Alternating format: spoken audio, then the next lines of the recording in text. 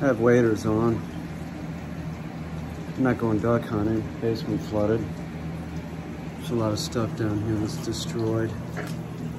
There's nothing for my upcoming show in particular, but there's a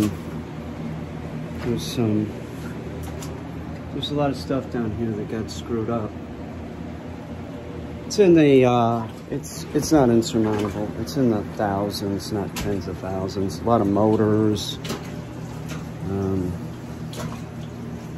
I don't know.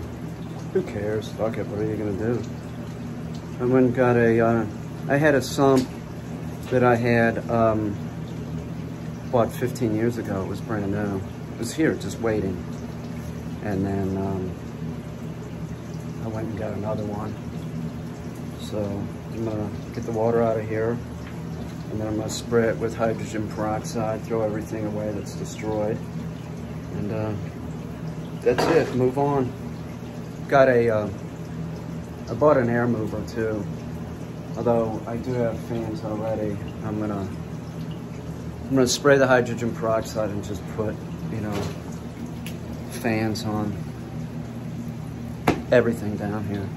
The new dryer didn't get wet though. I had that up. And the hot water heater, it didn't go high enough to like really do any damage. So it could have been worse, right? It's a mess. It's a mess.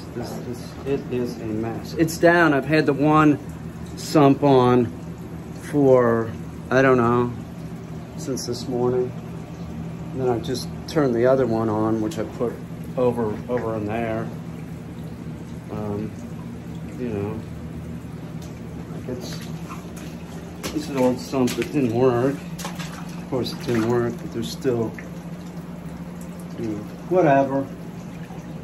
Who cares? What are you gonna do? It's like a little ecosystem down here. I have seen salamanders down here, and I've seen frogs. The water table is real high. This happened when I first bought the place like 15 years ago and hasn't happened since. So I just thought everything down here was sort of okay because they fixed a creek out there. There was a creek that dammed up. They took a backhoe out there and they haven't had any troubles, but it might be clogged up again. Or it might have just been an ungodly amount of rain. It's rained every day and rained real hard, so whatever.